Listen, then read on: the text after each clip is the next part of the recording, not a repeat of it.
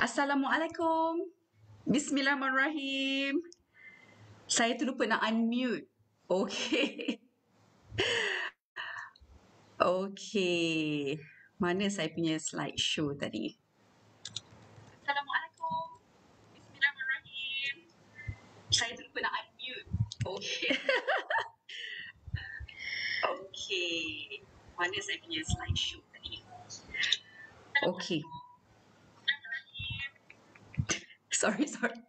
Okay, so pada hari ini saya janji tadi 12.30 tapi sorry terlewat sedikit. Okay, so hari ini saya ada satu perkongsian yang sangat-sangat menarik kan, sebab pada siapa yang belum mengenali diri saya telah pun berada di platform di international 2.5 tahun dan saya telah memulakan orang kata perjalanan saya di BE dengan menggunakan produk Alora kan dulu. Itu bagaimana saya telah berkecimpung di dalam dunia BE International. Bagaimana ibu saya yang sleep disc, dia dah 20 tahun kena sleep disc, merana dengan sakit tu kan off and on, dan pada tahun akhir 2018 beliau pakai Alora Pants 4 hari berturut-turut 24 jam ya, buka hanya masa nak mandi saja. Hari kelima dah boleh bergerak, dah tak sakit, dan sampai sekarang beliau masih meneruskan memakai Alora Pants. Dan kemudian saya pun pakai Alora Pants dan saya telah mendapat migraine saya hilang, saya rasa lebih bertenaga, kaki saya dah tak sakit-sakit. So sejak daripada situ saya mula pakai sehingga hari ini, alhamdulillah. Maknanya tak adalah orang kata downtime. Kita kan sebagai seorang ibu, sebagai seorang anak, banyak tanggungjawab kita kan setiap hari. Dan yang menariknya sekarang kita ada satu produk baru. Okay, SlendGlow yang baru launch baru beberapa bulan pada tahun ini. Okay, so saya nak berceritakan sedikit bagaimana produk-produk ini dia hebat. Okay, kalau kita cuba satu persatu memang kita sendiri akan dapat merasakan perubahan dia dari segi improvement of your own kesihatan. Okay, so SlendGlow ini adalah apa? So SlendGlow ini adalah sebenarnya dia ada fungsi so basically dia tulis kat sini, a formulation containing herbs which are traditionally used for weight reduction. Okay, so ia adalah produk daripada Jepun, manufactured by Kanao, if I pronounce it correctly, plant of 𝗕𝘂𝗿𝗶𝗺. So memang datangnya daripada sana, dan kita ada KKM punya stiker. Okay, so memang ini telah diluluskan dan memadailah sebab kita memang we are governed by Direct Selling Association Act of Malaysia. So semua produk-produk kita kena lalui KKM, dan untuk produk ini memang kita ada dia punya KKM number. Okay, so maknanya kita tak perlu risau. Dan ini adalah sebenarnya bahan-bahan dia adalah semua daripada natural organic items, tak ada yang bahan-bahan sintetik, dan digunakan sebenarnya untuk membantu kita mencegah obesiti. Okey, maknanya dekat sini kita boleh tujuan pemakanan SlendGlow ini adalah untuk 4 perkara, iaitu ia dapat merangsang pembakaran lemak. Okey, dia juga menyekat lemak, menyekat karbohidrat, dan juga ia dapat mengawal selera makan. Okey, hebat tak hebat? Dan ekstrak botani yang terdapat di dalam ingredient SlendGlow ni untuk mengawal berat badan, ia memang digunakan secara tradisional dahulu sehingga kini, iaitu dia ada ekstrak halia hitam, ekstrak biji kopi hijau, ekstrak teh hijau, ekstrak teh oolong, 𝗕𝗓𝗄𝗃 𝗕𝗂𝗿𝗑𝗏. So kalau kita tengok benda ni, kalau kita Google, memang bahan-bahan ini dia ada properties untuk mengawal berat badan. Seperti saya kata tadi, membakar lemak, menyekat karbohidrat, dan juga dia boleh mengawal selera makan. Jadi cara pemakanan dia sangat mudah. Okey, dia ada 30 sachet di dalam satu kotak. Okey, di dalam satu kotak, dan bila kita nak makan ni, kita makan satu sachet selepas pemakanan makanan kita. When we have our heavy meal, kita boleh makan ni. Kerana apa? Kita nak menyekat karbo dan lemak tu daripada dia settle down dekat dalam badan kita untuk dia jadi lemak kan. So that's what we want to avoid. So secara ringkasnya, bagaimana produk ini telah banyak membantu diri saya, terutama apabila tahun lepas ya, bila kita masuk lockdown, kita tak banyak bergerak. Kita ramai sebenarnya yang tak boleh keluar, terperangkap di dalam rumah sendiri. Even right now, saya di Selangor, kita tak boleh keluar untuk melakukan senaman and things like that. So sangat-sangat untuk orang seperti saya ni kan, sebenarnya saya memang agak senang nak naik badan. Terutamanya kalau my kind of body shape, dia memang naik di bahagian mana? Kan ramai sebenarnya kita wanita-wanita kat luar sana yang dia ada masalah dekat dia punya punggung, hip. So kalau kita tak jaga kat situ yang naik dulu, betul tak? So I have the same problem, dan ramai saya yakin yang mempunyai masalah tersebut. So especially started last year, saya tidak terkecuali mempunyai masalah kenaikan berat badan. Saya bukan saja berat badan naik, saiz bertambah. So saya memang, I tried to do a few things lah. Bila badan kita dah naik kan, and then I tried to do some exercise and things like that, I tend to also meet with injury. So saya ingat lagi masa tu saya cuba nak buat some push-ups. Tapi push-ups senang saja, but I injured my shoulder. Lama, berbulan-bulan dia nak baik. So Alhamdulillah kita ada aloe top, jadi tak menjadi sangat recovery. So sekarang dah tak ada sakit dia. So but then saya telah berikhtiar dengan SlendGlow. Masa SlendGlow keluar ni, saya memang, ya Allah, saya tak sabar-sabar untuk mencuba SlendGlow ini. So adakah you all semua ready untuk melihat transformasi saya dalam masa 3 bulan, 3 bulan. Sebentar saya sharekan.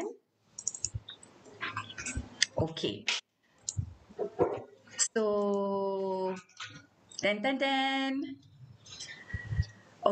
boleh tak tengok ni? So ini adalah saya sewaktu saya dah makan SlendGlow sebenarnya selama 1 bulan. So dekat sini saya cuba SlendGlow 1 bulan. Bagaimana saya lakukan? Saya telah bermula ni pada 19 hari bulan 3. 19 Mac. Maknanya this photo was taken lebih kurang 19 April, 1 bulan selepas saya mengambil SlendGlow. Tengok ya. Basically saya nampak macam ada banyak sangat perubahan. I was worried. Honestly saying, I was worried. Tapi saya teruskan saja saya punya pemakanan. SlendGlow saya teruskan sebab kenapa saya yakin? Saya faham bahawa kalau produk yang organik ni, kita tak boleh, we don't expect drastic change, drastic improvement. That would be dangerous. So saya relax saja, saya teruskan pemakanan saya. And in fact sebenarnya apa saya lakukan, saya ni sebenarnya memang tak banyak makan, tetapi saya ada masalah kenaikan berat badan ni because I'm sure sebab kita dah tak banyak bergerak kan. So saya hanya makan one heavy meal in a day. So saya makan 1 kali SlendGlow. So that's how saya makan. Dan juga saya makan sekali bersama dengan Slenders meal. Itu memang saya amalkan juga ya. So but then after 3 months, tengok ya, perubahan di mana boleh nampak di bahagian hip saya. Dan di bahagian perut saya. In fact kalau tengok di bahagian dada saya pun sebenarnya saya punya shoulder kat sini pun penuh sebenarnya. My arms. Dan boleh nampak sebenarnya saya memang lose inches a lot. Dan kalau tengok ni, ini memang saya ingat waktu ni masa boleh keluar, last year juga saya dah, memang masa ni dah penuh dah baju saya kan, boleh tengok saya punya arms. Dan now, ini last week saya ambil gambar ni, saya punya blouse yang sama saya pakai dah longgar. Especially di bahagian saya punya saya panggil lengan saya. So saya nak kongsikan pengalaman SlendGlow ni memang kalau you all ada masalah berat badan seperti saya, ya, dia naik saja, dia naik. Sewaktu last year PKP, ya, saya memang panik sebenarnya, dan inilah saya punya result selepas mengambil 3 bulan SlendGlow. Kan? Azri kurang bambam. Ya, betul. Dah kurang bambam. Okay. So, tetapi saya nak tunjukkan sedikit saya punya fakta details. Sebab kita disarankan bila kita mengambil SlendGlow, jangan saja pandang kepada weight ataupun your kilogram. Okay? Kerana sebenarnya ada banyak maklumat di sini yang kita perlu lihat. Okay, so when I started off dengan SlendGlow, okay, pada 19 hari bulan 3, kan, 19 hari bulan Mac, saya punya weight adalah 63.55 kilogram. Okay, my body score is 46, 𝗕𝗂𝗶𝗺𝗹𝗙 all those kinds of. Saya tak tahu macam mana diorang kira ni, but 46 was at that time. Okay, 19 March. Dan kalau tengok ke sini, visceral fat saya 8. Okay, and look at my body age. My body age is 56 at that time. Okay, so dia kata sini your body age is older than your actual age, indicating a slight aging of the body and things like that lah. So you see, so that was also the problem. Kita tak nak kita punya dalaman berusia lebih daripada kita punya actual age. So itu adalah tidak bagus, indikator yang tidak bagus. Okay, dan kalau kita lihat dekat sini, okay, 7 hari bulan 7. Okay, so plus minus 3 bulan lebih lah selepas saya mengambil SlendGlow. Saya punya weight loss sebenarnya tidak berapa banyak, lebih kurang 3 kilo kan? Okay. 63.55 apabila saya bermula, sebelum, maknanya bermula dengan SlendGlow tu, dan kini hanya 60.3 kilo. Okay, but apa yang menarik, tengok visceral fat saya daripada 8 turun ke 7. Dia dah turun ke 7. And look at my body age. Daripada 56, dia kini turun ke 46. Okay, so I am so happy that sebenarnya, and you must know, ya, masa berlaku all this SlendGlow punya journey, ada juga bulan puasa di tengah-tengah kan, masa bulan 4 tu. Dan you all, I'm sure ramai dekat luar sana yang sama keadaan seperti saya. Dulu kalau bulan puasa, kita tak boleh nak turun apa-apa pun. Saya lah turun 1 kilo. Lepas tu nanti lepas dah puasa, kita beraya, kita naik balik. And then the size, body size, kita punya inches, tak ada apa-apa perubahan. It's still the same. Tetapi untuk saya, walaupun saya hanya hilang lebih kurang 3 kilo, tetapi saya punya waistline dan saya punya punggung sebenarnya drop 7 cm. Oh, saya lupa nak sebut kat situ. I drop 7 cm around my waist and around my hip.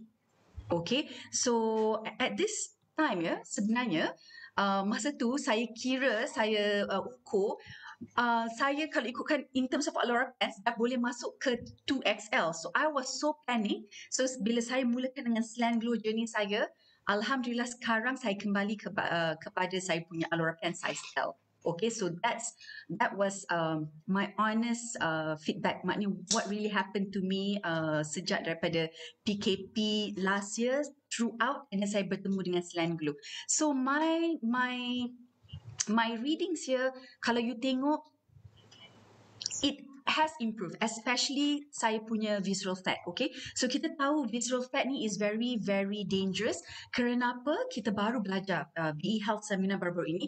Visceral fat ataupun obesity ni sebenarnya dia adalah permulaan kepada pelbagai jenis penyakit seperti darah tinggi, diabetes. Semuanya bermula daripada obesity. So kita nak cegah fat-fat ni daripada melekat dekat dalam tubuh badan kita, degil, dia tak nak keluar. So SlendGlow alhamdulillah dapat membantu. Okay, so tengok ni saya punya, in terms of saya punya graph, ya, saya nak tunjuk sedikit lah. So dia dah meningkat sekarang.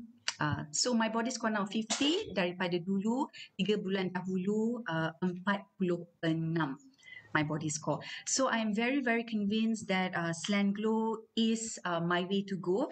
Sebab sekarang apa saya lakukan adalah saya memang tak tinggal SlendGlow. Okay, saya tak pernah tinggalkan SlendGlow. Setiap hari saya pasti mengambil SlendGlow. Dan apa yang saya suka, saya yakin, macam saya pernah cuba makan weight loss pill. Kan dulu kan, saya cubalah brand-brand lain.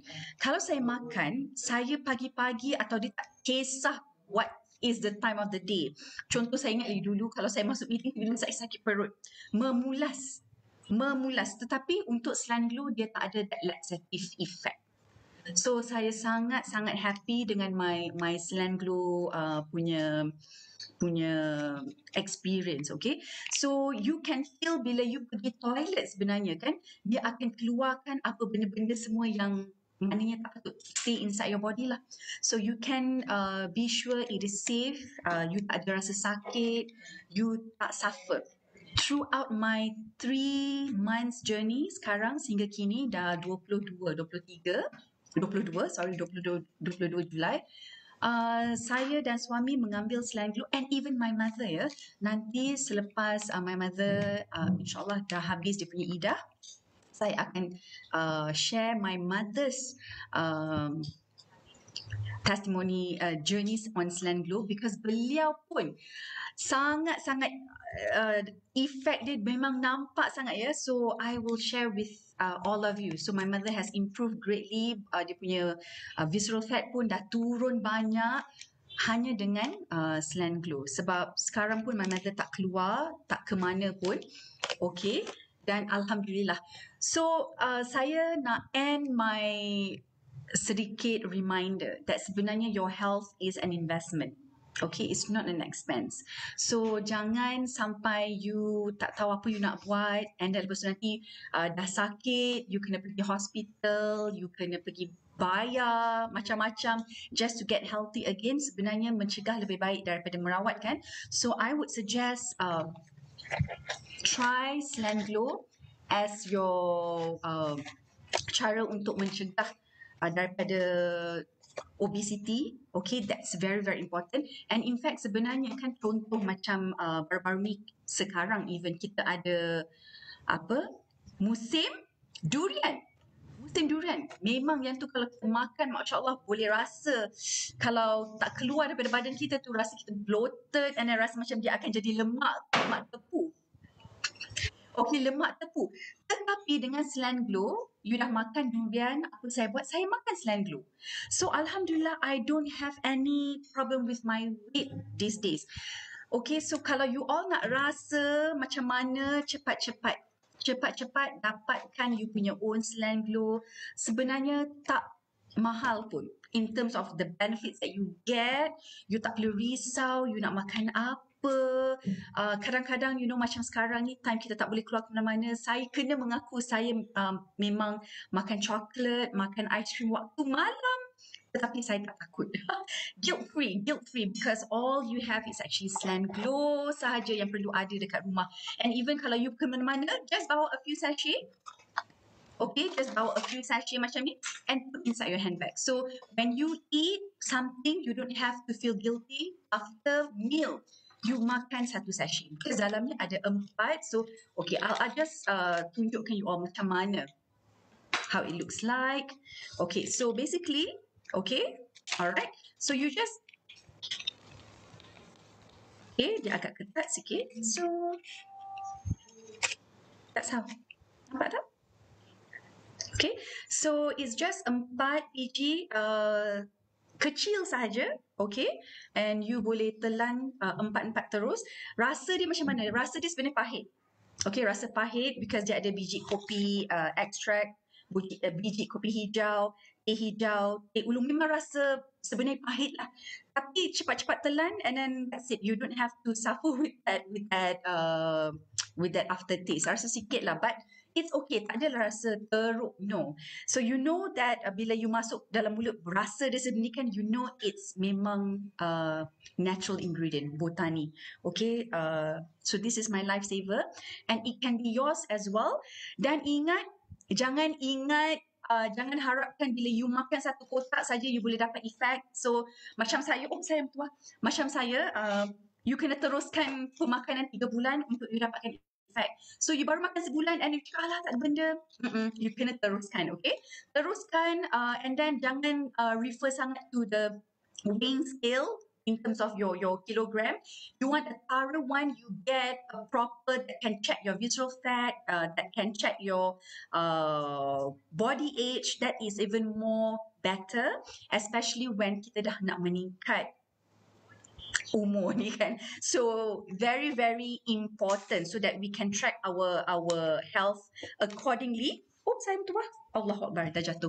So okay, so that's all.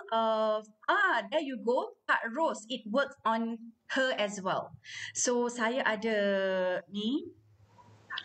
Yes, betul Nazar. It is in biji. In biji. Like this.